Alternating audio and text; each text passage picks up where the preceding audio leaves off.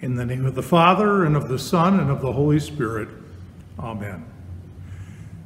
As we prepare ourselves to come into the presence of the Lord, let us acknowledge our sinfulness and look to the only source that we have to be cleansed and thus qualified to be able to even come into his presence. O holy and gracious God, we confess that we have sinned against you this day, and some of our sins we know, the thoughts and words and deeds of which we are ashamed, but some are known only to you. In the name of Jesus Christ, we ask forgiveness. Please deliver and restore us, that we might have peace. Almighty God, our Heavenly Father, has had mercy upon us and has sent his only Son to die for us, and for his sake forgives us all of our sins. To those that believe in his name, he gives the power to become the sons of God, and he bestows on them his Holy Spirit. The one that believes and is baptized shall be saved. Oh, grant this, Lord, unto us all. Amen. We prepare to celebrate a great festival the week before Easter, the high point of the Christian year. And historically, it was a week before Jesus rose again from the dead that he entered into Jerusalem, and it was a triumphal entry. He was received by so many of the common people as the very Messiah of God, King of Kings, the Lord of Lords, the one who had been promised from of old. And often in our churches we have celebrated that, and sometimes we can have even little children go down the aisle of a church with palm branches and waving them and trying to recapture something of the moment in a pictorial way of what it was that happened when Jesus entered into Jerusalem so many years ago. However, liturgically, there has been a move by some who are somewhat persuasive in trying to say, well, this was a great day, and it's certainly worthy of being talked about, but maybe just before Easter, maybe the thing that ought to be certainly covered in a very much more spectacular way is the passion of Jesus. It's the way that Jesus took away our sins. I had a very spiritual experience in seeing the movie, The Passion of the Christ, that was produced by Mel Gibson. For as many years as I have studied the Bible intently, found that I had never at one moment given the kind of intense thought about something I could read in a couple of seconds, but that obviously was very compacted into a few words to talk about something that was just gruesome and something that I needed to ponder, or at least I was indeed blessed by pondering, as I can read very quickly that Jesus was scourged. The film didn't cover that in just that 1 or 2 seconds that you would look to say that even slowly and dramatically. No, it very much depicted what Jesus underwent for me, for you. And it was powerful from that perspective. So it is that this has been renamed Passion Sunday, and usually many of the churches have a longer gospel reading. Sometimes it's 2 chapters, sometimes 3 chapters out of the Bible that deal with this, arguably one of the most important things that Jesus did in his human ministry, again, for you and for me.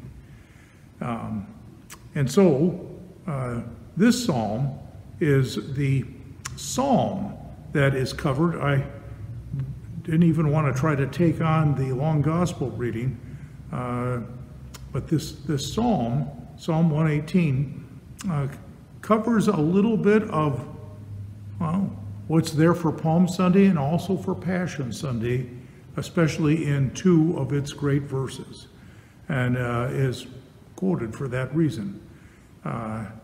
We find in verse 22 the word, "the stone that the builders rejected has become the cornerstone." Wow. That's a significant thing that is quoted many times in the scripture. That certainly gets us to the passion of Jesus. And we also have the word that was said in connection with Palm Sunday, where we have in verse 26, "Blessed is he who comes in the name of the Lord." Well, indeed, that's the words that were said as Jesus rode into Jerusalem, and how appropriate. He came in the name of the Lord. Well, this psalm is a great psalm. It's one that has a interesting literary device called inclusio, and as I have read the text, "Oh, give thanks unto the Lord, for he is good, and his steadfast love endures forever." That's the closing verse of the text, and it's also the opening verse of Psalm 118. Well, let me read this great Psalm 118 again, verses 19 through 29, which are the appointed words for this particular Sunday as far as the psalmody. "Open to me the gates of righteousness, that I may enter through them and give thanks to the Lord. This is the gate of the Lord, the righteous shall enter through it. I thank you that you have answered me and have become my salvation. The stone that the builders rejected has become the cornerstone. This is the Lord's doing. It is marvelous in our eyes. This is the day that the Lord has made. Let us rejoice and be glad in it. Save us, we pray, O Lord. O Lord, we pray, give us success. Blessed is he who comes in the name of the Lord. We bless you from the house of the Lord. The Lord is God, and he has made his light to shine upon us. Bind the festal sacrifice with cords up to the horns of the altar. You are my God, and I will give thanks to you. You are my God, I will extol you. Oh, give thanks unto the Lord, for he is good, for his steadfast love endures forever. This is a great psalm, a victory hymn of sorts, and there's been speculation as to what is the original setting of the psalm. Some have suggested that it might have been especially composed for the events that are described in the book of Ezra, chapter 3, verses 10 through 11, which is dealing with the rededication of the temple that had to be rebuilt in that time of the biblical era. Others have suggested that it might be a psalm that deals with a Israelite hero that had been discounted and thought to be somebody that, this is somebody that really isn't going to be worth giving any kind of hope to be able to do anything significant. Somebody who had the opportunity and rose to the occasion and was used by God to bring about a great deliverance and to be an exceptional hero. This is what Bible scholars would call typology. We thank God for many of the bits of messianic prophecy that we find in the Hebrew Scriptures in the Old Testament. It is important so that people can identify Jesus as the one and only Messiah, the one who came to fulfill the promises of God, and that we can have confidence that there will not be another, and he is the one that is the one of promise, the one who is the great deliverer. Many of these messianic prophecies are very detailed. We find a lot of them, for instance, in Isaiah 52 and 53, that deal specifically with the crucifixion of the Lord Jesus, and some people have even called Isaiah the fifth evangelist because of the detail that he has in that prophecy, in the prophecy of the virgin birth from Isaiah 7, and in the prophecy that we find that is particularly known to us via the great musical piece of Handel's Messiah. All that to be found and more in the book of Isaiah as just one of the great places of messianic prophecy. But there's also biblical typology, and the Bible itself will refer to Isaac as a type of Christ, somebody that was put up to be offered, okay, as a sacrifice, and to be one that made things, again, right with God. Well, I suppose if there is typology in the Old Testament that is in accord with Jesus' words to the Pharisees, when he said, "You search the scriptures because you believe that in them you have eternal life. They are they which testify of me."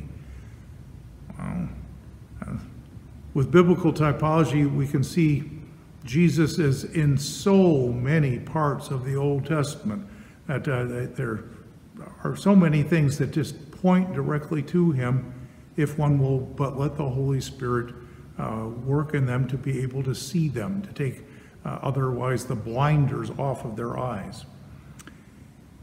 And yet, in our day, one might even speculate as to whether, well, you and I can in some way be New Testament typology for people.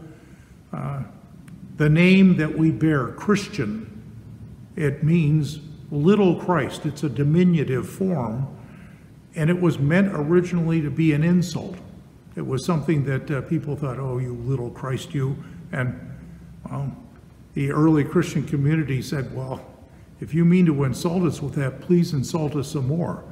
For if you see anything of Jesus in us, it's the highest compliment you can give us, and it's inspirational to us to be about, well, what the Holy Spirit can work in us to point people to the truth, the only truth that sets people free." And so as the body of Christ, hopefully people can see something of the power of God to transform lives in and through the Lord Jesus. How does this psalm start? It starts with verse 19, and even before the beginning of this part of the pericope, the little bite-sized piece of scripture that can be read on a Sunday morning, there is a description in this psalm of a time of being surrounded, a time of being put in a spot where they have people that feel that they're hemmed in by an enemy. My enemy's all around me. And yet, we find that there's already a verse that precedes our pericope that talks, well, I will not die, I will surely live. It's a significant thing because you remember that Jesus makes a statement as he raises Lazarus from the dead, that he who lives and believes in me shall never die. Of course, he's not talking about that we won't physically die here upon the earth, but that our spirit will not die. There's an interesting contrast there, is that those who reject God, who go their own way, they suffer eternal death. It doesn't mean that they're wiped out of existence, but they suffer the kind of existence that isn't really living.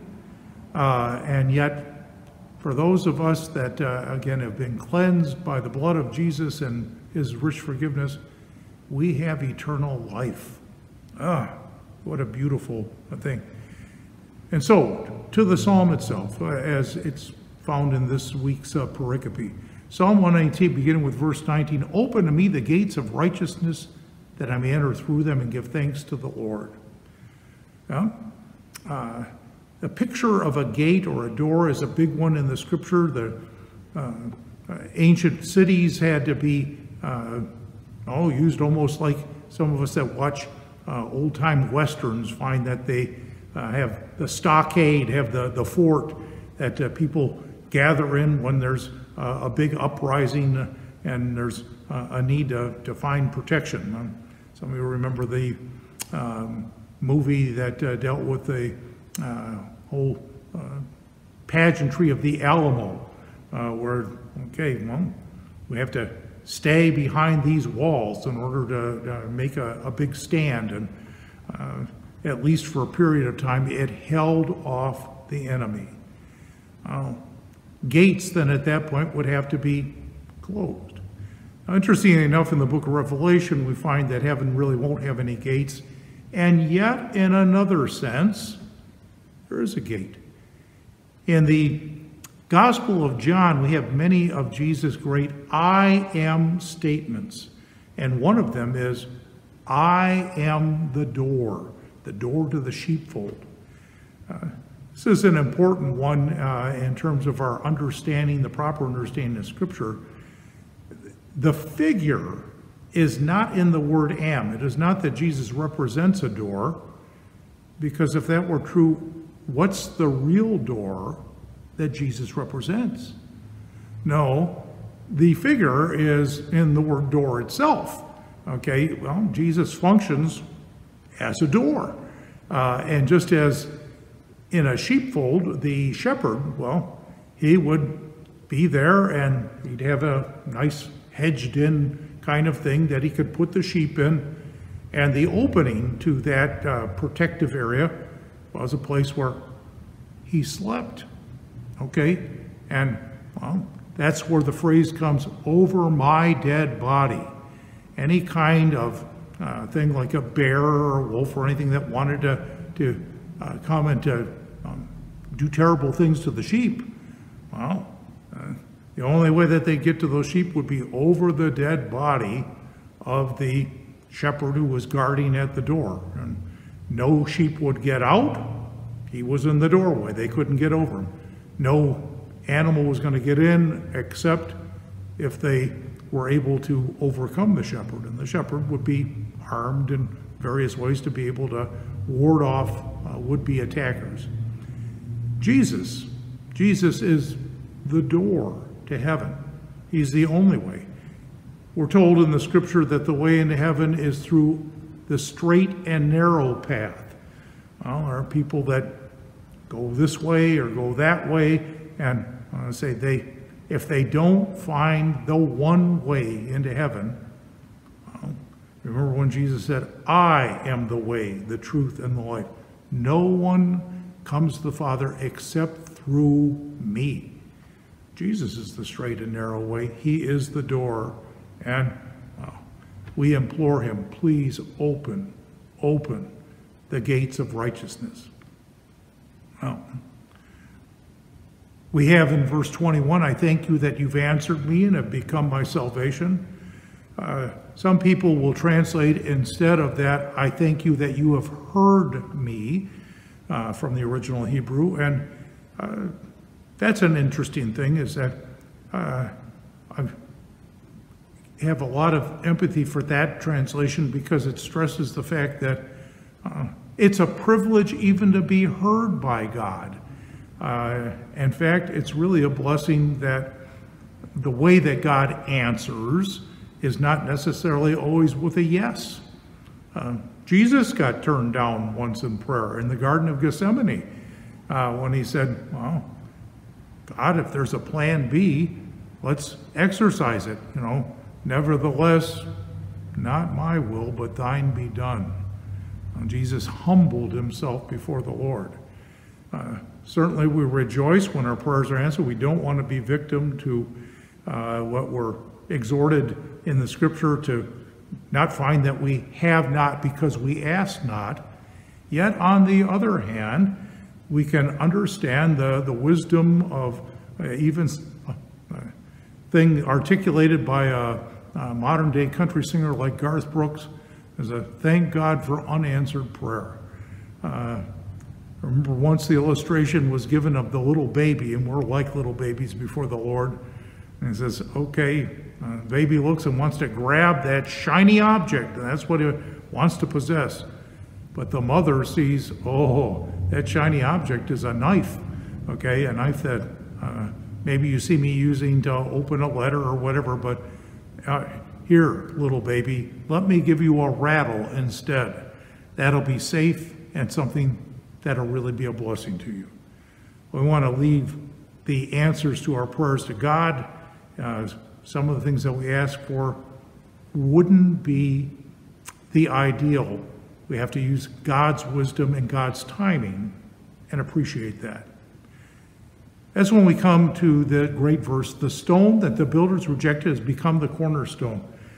As quoted at least 3 times in the New Testament, it's quoted as something that Jesus quotes from the Old Testament in Matthew 21, verse 42. It impressed St. Peter so much that he includes it in his sermon that is recorded in Acts 4, verses 8 through 12, and again in his first epistle, 1 Peter 2, 4 through 8. And it's an important one because when Jesus came, he was rejected by the people that should have been in the best place to have accepted him, by the leadership of the covenant people.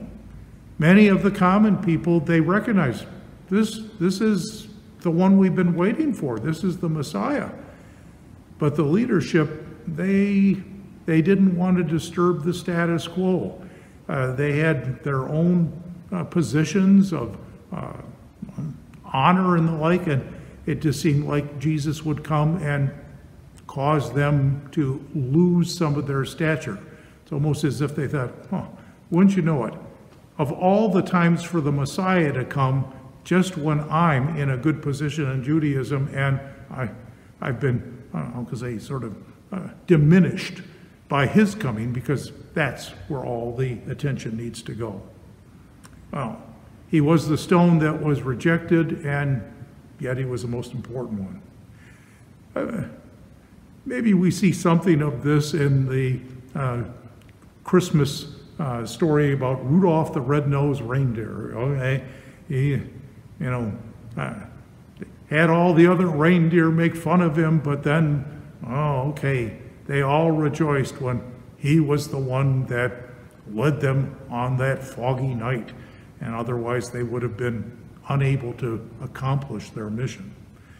Well, Jesus, of course, is much greater than a silly little song about a reindeer, but the concept is there. Jesus comes and nobody sees in him what they should have seen. This is something that we want to be able to appreciate. Some weeks ago, we dealt with the truth from 1 Corinthians chapter 1, and that is when God says clearly that it was by his wisdom that the wisdom of the world wasn't going to be the way that people came to know the truth that would set them free. That the foolishness of God is wiser than the wisdom of men. And indeed, the folly of the cross, the thing that Paul preached, and along with all the other apostles, that is where salvation lies. We're told that this is the Lord's doing. It is marvelous in our eyes. And indeed, that's what a place like Corinthians affirms, and what the messianic prophecies that we find in places like Isaiah put forth. We do want to rejoice in the special day that God has given us, a day of salvation, a day of victory. When everything was looking like, well, all is lost, no, Jesus saves the day. And so we rejoice in that.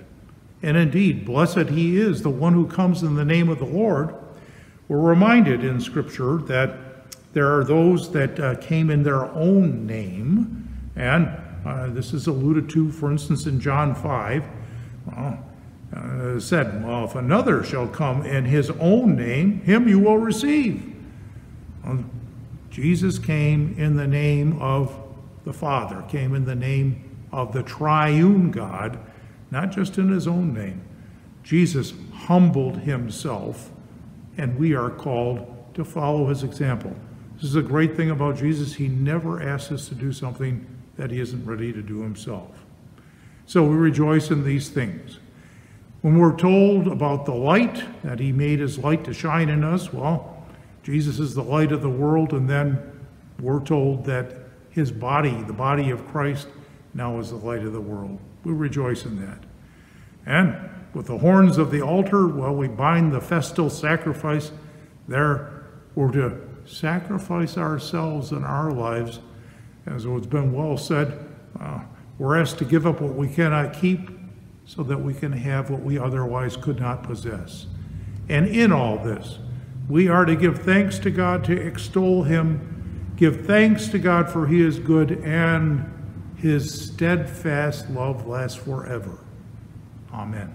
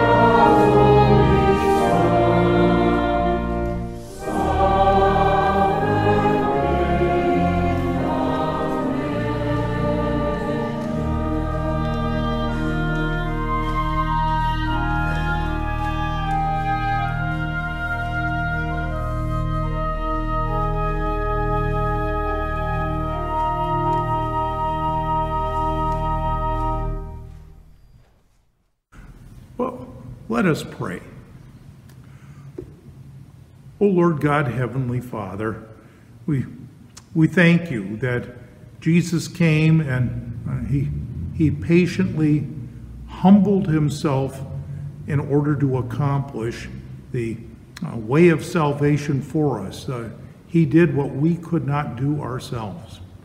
Now you give us an opportunity to, in some small way at least, to reflect some of that light. Jesus is the Son, the S-O-N, who is the source of light.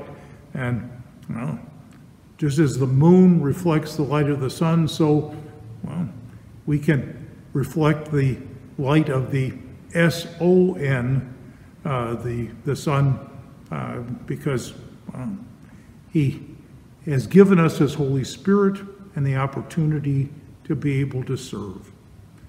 Help us, Lord, as we face difficulties in this world, to realize that we do have the final victory that you promise us, and that it will be sure. We may seem to be people that are rejected, as in the text that we looked at today, the one that represented all truth was rejected by sinful mankind. Let us glory in the fact that because of you, we have a victory that cannot be taken away from us as we continue to put our faith and trust in you, and that our victory is assured. To you be all glory and honor through that Lord and Savior Jesus Christ. Amen. Now, may the grace of our Lord Jesus Christ, the love of God the Father, and the fellowship of the Holy Spirit, may it be and abide with us all. Amen.